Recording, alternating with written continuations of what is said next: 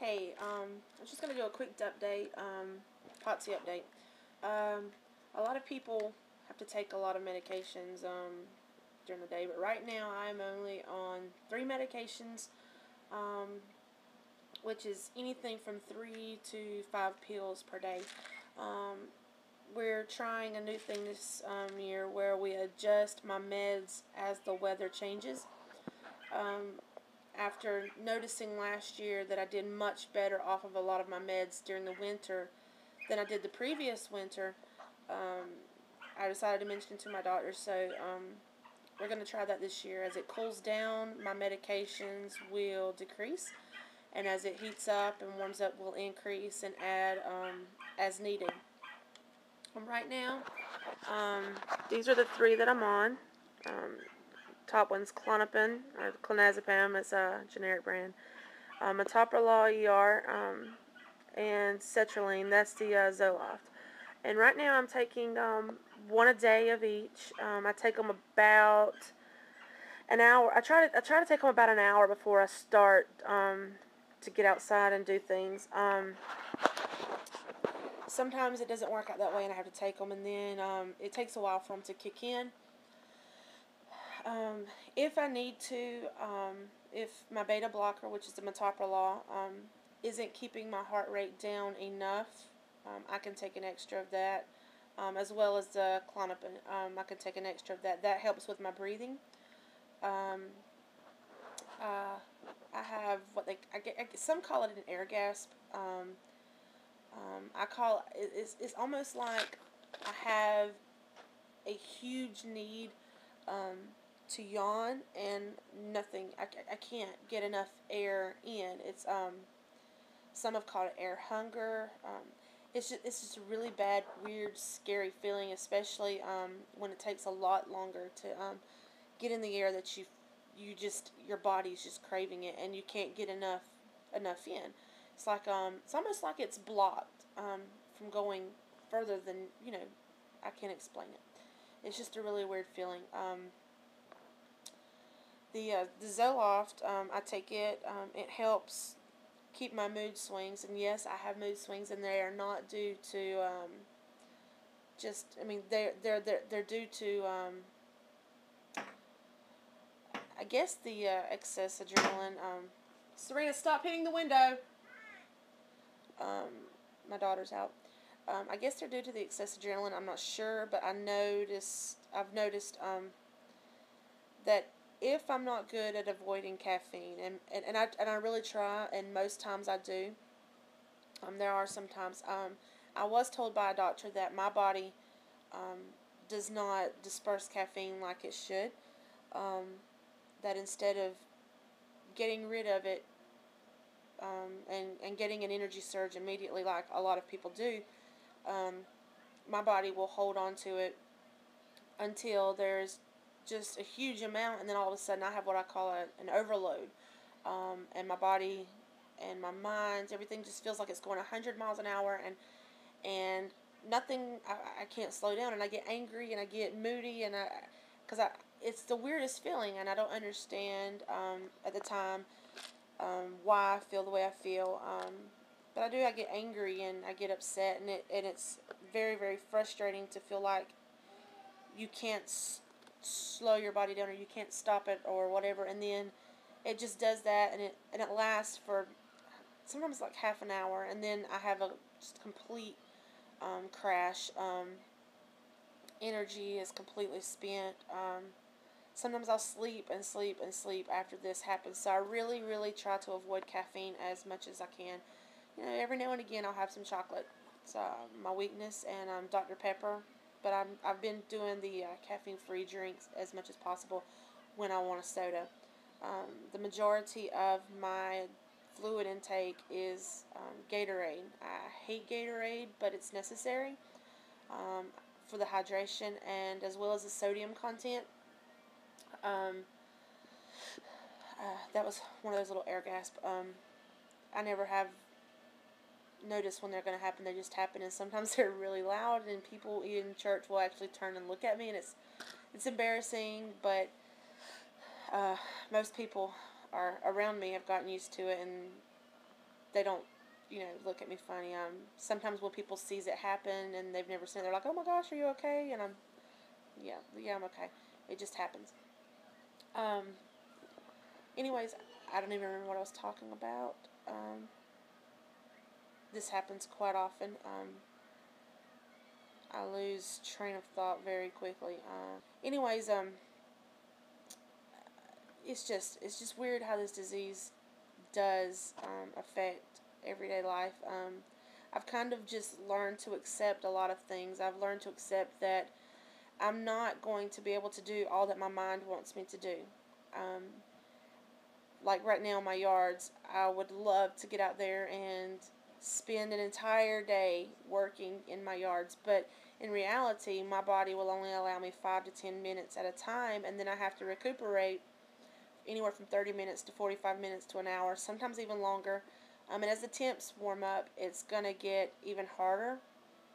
Um, as it starts getting above 70 degrees, and especially when the humidity kicks in, I won't be able to do much at all without getting very, very, very sick. Blackouts. Um, Usually, as it gets hotter, I have blackouts, and the seizure-like stuff happens a lot more frequently. So I really enjoy the cool weather when it's around. Um, anyways, I've kind of rambled, but that's going to happen quite a bit because I lose my track of thought very easily, and so I apologize up front for any rambling. If you're around me, you've probably gotten used to this, um, even though I'm sure it's still annoying when I jump from subject to subject. I don't realize that I do it, um, but it happens. Anyways, I guess that's. I don't even know what I've updated today. I guess I'll find out when I watch this back. I'm not exactly sure what I've said. I've already forgotten a lot of that, which is another horrible, horrible thing that I hate very, very much. And it's probably one of the most embarrassing parts of this disease is the fact that um, myself, who used to be able to remember everything, details, addresses, directions to places, everything, phone numbers. Now I can't remember anything. I joked once. I told someone I'm the perfect person to tell your secrets to because before I get off the phone or before you leave, I'm gonna forget what you told me. Which it's true. Very seldom do I remember a lot of things. So I use my computer. I make notes, and I have to. I make notes. I try to make a blog, or if it's an important thing, I definitely make a note of it so that I can keep up with it, and I label everything on my computer. So without my computer, I feel lost. It's definitely my lifeline, um, not only to help me keep what small amount of organization and memory going that I can, but it's also like my link to the world because I am not able to get out. I rarely leave my house. Um, I go to church occasionally. Like Sunday was the first time in over a month I'd been to church. I hate it when that happens, but it does happen. I get sick, and there's weeks upon weeks that I don't even leave my house. I think this last time it was about a 2.5 week stretch that I didn't leave this location, and that gets very hard. That's another hard part. Being able to get out and go and see people, and because you kind of feel isolated, you feel alone. So my internet connection and my laptop allows me to at least partake in conversations. Other people who have this disease, dysautonomia, they call themselves POTSIs. I'm able to talk with them, and I'm able to communicate with them online, and my family, I'm able to see pictures of my family. I've not been home in about 2 years, to where all of my family lives. So there's a lot of babies been born, and I'm able to keep up with that via Facebook. So that's great. But if brain fog. I should probably end this now before I get even more confused. I'll try to do another update soon. And I hope that somewhere along the line, if you have this disease, or if you knows someone who may have this disease, or even someone who does have it, and you don't quite understand and you're not sure how to help them, that maybe seeing that other people experience the same things they do. It's not just them. They're not faking. Lord knows, if I could get up and jump in the car and drive and go fishing and get out by myself, I would. It's something that I would be there. Fact is I don't drive because of the danger. Maybe once every 3 to 4 months, I'm well enough to drive a few miles, and I mean just a few miles, literally like maybe 5 miles. I never do so alone. I never go anywhere alone anymore. I'm always supervised. Even if it's just my kids, they've been taught what to watch for, what to look for, who to call, what to do in case of an emergency. And they're only 7 and 3, just turned 7. But they're great kids, and but I'm never alone. Probably never will be again unless God decides to heal me or a cure is found. That's been a huge adjustment. So if you know someone and they're a friend and they say, "Oh, I can't go, I really don't feel like it," and they may look fine. Like right now, I'm, other than the obviously disarray, I've got a cap on. I've not felt like fixing my hair today.